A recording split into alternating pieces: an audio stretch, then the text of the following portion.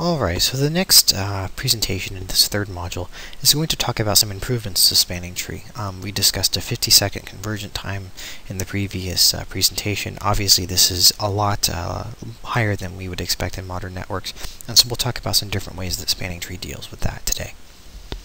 So here are some of the problems that we've encountered just looking at spanning tree really quickly. Obviously spanning tree takes a long time to converge. Ports have to go through listening and learning states even if there aren't any switches connected to that interface, just in case, for whatever reason, a new switch is connected and BPDUs are received, or, for example, a different link comes up or a redundant link has failed somewhere else in the network and something has become unblocked. And so ports will always have to go through those listening and learning states even if there aren't necessarily any switches connected. The spanning tree takes a very conservative approach to preventing loops in the network, and so it will always place those ports into those states. A rogue switch could possibly become root on the network. This is an interesting attack. It hasn't been implemented too much. I haven't seen a whole lot of it. But for example, let's say I, a malicious attacker, set a very, very low priority value on a switch and connected it to your existing spanning tree topology.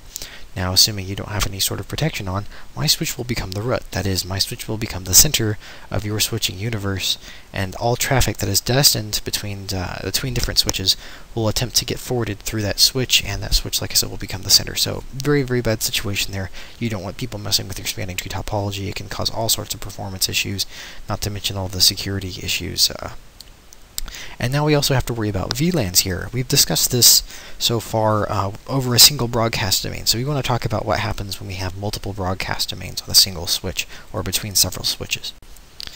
The first feature that we're going to discuss with respect to spanning tree is this feature known as port fast, and this is a very popular feature because it basically removes a port from spanning tree. So this is used for ports that are connected to layer 3 plus equipment, that is to say ports that are connected to routers, ports that are connected to end-user PCs or servers, or possibly, depending on the situation, maybe even a wireless access point. I don't recommend necessarily configuring port fast on a port like that, but it's a possible scenario. The idea is that listening and learning states for ports that are configured with port fast are bypassed, and the ports that are placed in port fast are automatically brought up as soon as the port is physically up.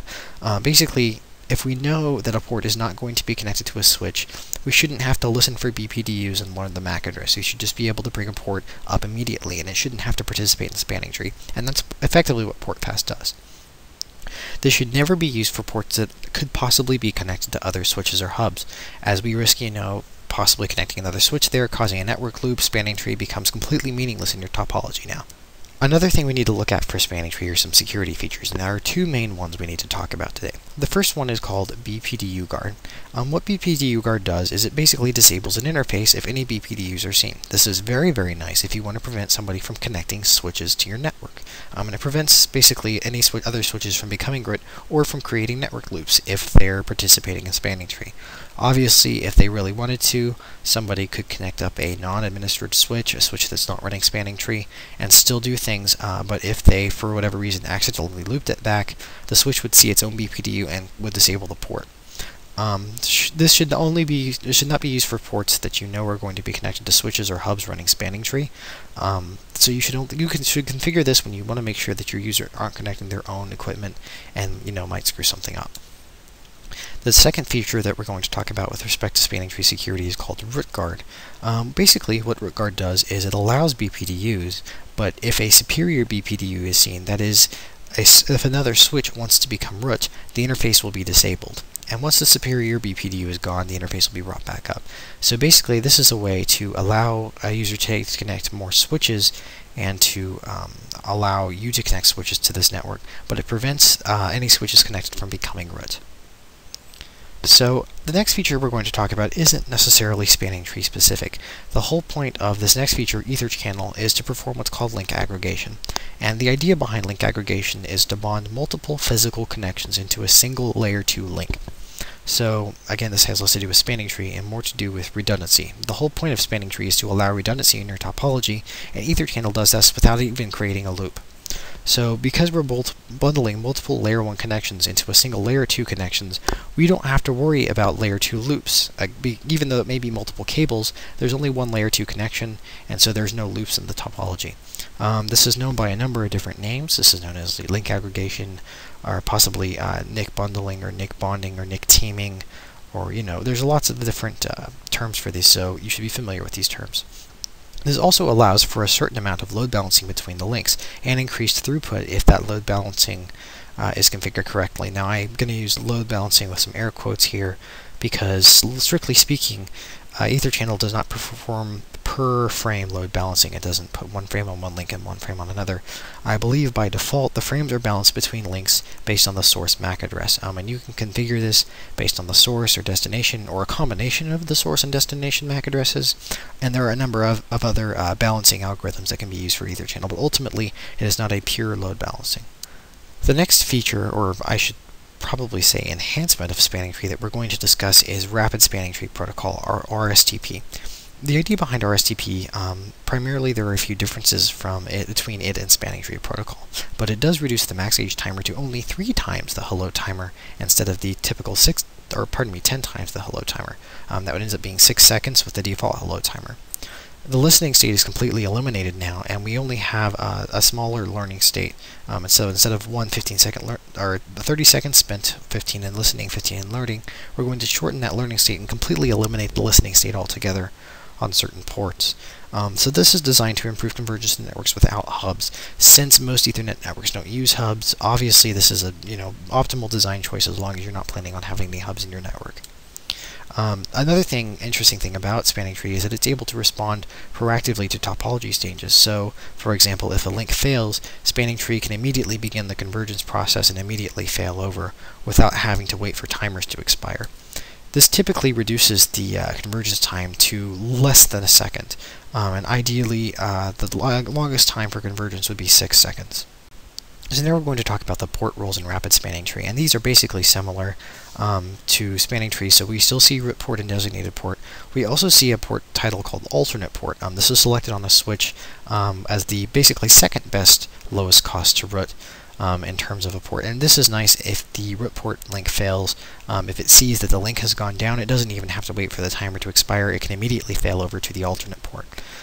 We also will have a backup port, which is used on a particular LAN segment if the designated port goes down. And so if you have several bridges or switches on a single LAN segment, the backup port can be selected if the primary designated port goes down. We also have disabled port, which is basically the equivalent to a blocked port in regular Spanning Tree, and this basically works the same way. So Rapid Spanning Tree has some different link states that we use to describe it. We have discarding, which is basically what the interface is shut down or blocking. We have a learning state. Again, we've eliminated the listening state entirely, so this is used when the interface is transitioning from a discarding to a forwarding state. And then we have the forwarding state, which is where it's forwarding traffic just fine. We also have several different specific link types for Rapid Spanning Tree. And so these link types that we're going to talk about are edge type. This is basically a link that is configured with port fast. It is a link that's not connected to another bridge. And obviously these edge type connections don't have to participate in the spanning tree, and so they're eliminated. There's another link type called link type point-to-point. Point-to-point is nice in most modern topologies because you don't have to worry about the possibility of any more than 2 bridges sharing the same link. Point-to-point offers some higher negotiation settings, and it provides for active negotiation in the case of a link failure. Finally, you have link type shared, which is basically shared possibly by more than one bridge or switch. And this is basically your typical spanning tree scenario where you may have more than one bridge on a link, and so all of those bridges have to participate in spanning tree, so that will display as link type shared. These link type distinctions allow for a bit faster convergence.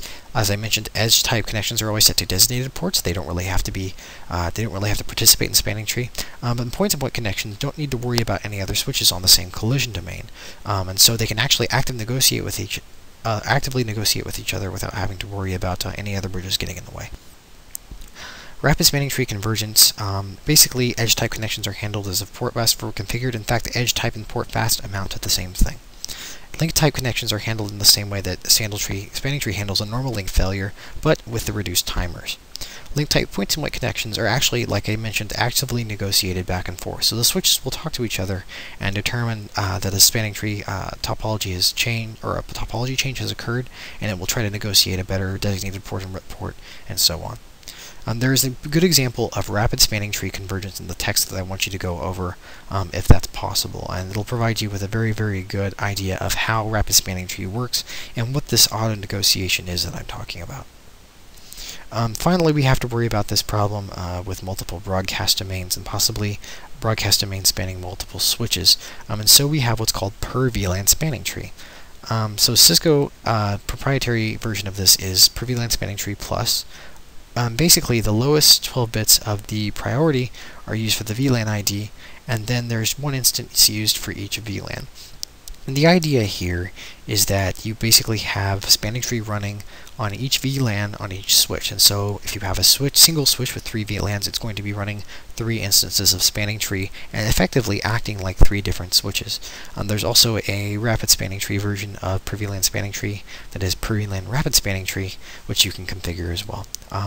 There's also another version, basically per VLAN spanning tree. It's not really per VLAN spanning tree. It's called multiple instances of spanning trees, and it's not something that we'll be covering for the CCNA, but needless to say, multiple instances of spanning tree does not require one instance per each VLAN. It actually manages spanning tree on all of the different VLANs. And that's just about going to wrap it up for spanning trees. So again, I'm going to encourage you to go back to the text, look at the different examples, and try to understand spanning tree as best as you can. You're going to need to be able to detect what the root switch is in a given topology. You're going to need to be able to detect loops in a topology, determine whether a port will be in a designated or blocking state, stuff like that. So have a look at the materials. Again, if you have any questions, please feel free to comment on the video, or like the video, subscribe to the channel, and I look forward to talking to you in the next presentation.